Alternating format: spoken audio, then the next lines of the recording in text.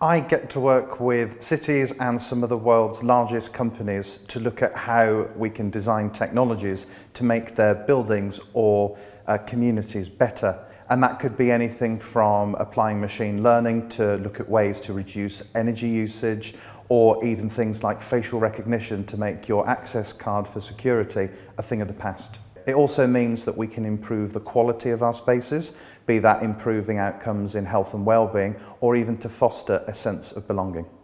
Yeah, to win the award, it's a fantastic recognition, and I hope that perhaps with some of the buzz that the whole event generates, that designers and operators of buildings are going to think really hard about how they can apply engineering and technology to solve some of the societal issues that we have.